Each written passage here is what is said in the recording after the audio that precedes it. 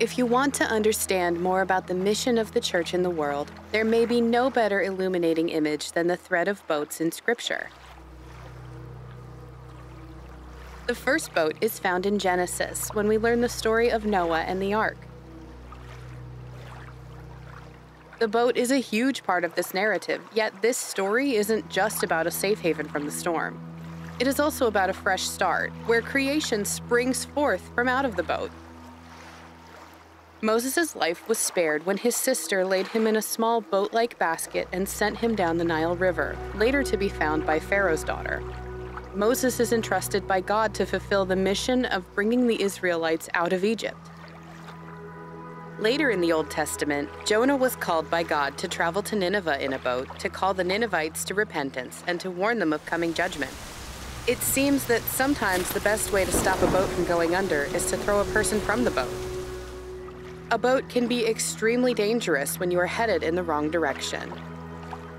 In the Gospels, we learn about the disciples, a group of fishermen who were called by Jesus away from their boats to follow him out into the mission field. Still, they sometimes found themselves back in their boats. If they stayed in the boat for too long, they were met with storms and had petty disputes. Other than when he needed to travel somewhere quickly, the only time that Jesus stayed in a boat was to take a nap during a storm. Around the 4th century, the boat became a popular way to describe the layout of a church. The central aisle of Basilica Church buildings was named the nave because of its resemblance to the inside of an upside-down boat. As a place of safety and security from disbelief, worldliness, and persecution, people could enter the nave and feel safe and protected from the storms outside.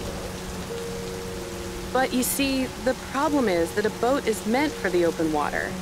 It was never intended to sit still in one place like a mere building. Just as boats are meant for going places, the church is also meant to go places. As a church, there is this nagging knowledge that things in the world are changing. We live in a volatile, uncertain, complex, and ambiguous world.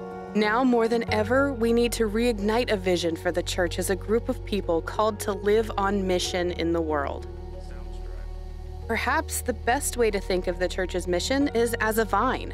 A vine is a self-making living system containing within itself all that is needed to both maintain and reproduce. The term for this process is autopoiesis. This means that a vine naturally navigates and works its way around and through obstacles. It replicates and multiplies itself all out of its nature and its being. It can't help but expand and replicate wherever it goes. The church should re-envision itself as a vine, a living system that is a network of processes in which every process contributes to the mission of the church. We must see with new eyes and work with new ideas if we are to allow for a living, thriving, autopoietic church. We will see Christ as the stem and his people as the branches. There will be a great dependence upon the Holy Spirit and its movement upon the church of today. Characterized by probabilities and potential, the church is a living organism, a vessel of the wily Holy Spirit that is moving and creating. The organizational structures of the past are fragile and failing, weakened by a volatile, uncertain, complex, and ambiguous world. The future church will be a church that possesses tremendous tensile strength, a capacity to grow, to be autopoietic, and to adapt to its new mission context. To become this new church, we need a new vision and understanding to navigate new contexts and challenges with clarity and agility. The church must be pushed back into the water, into the mission field. It was never meant to just stay still for our protection, but to go out and expand its branches through autopoiesis.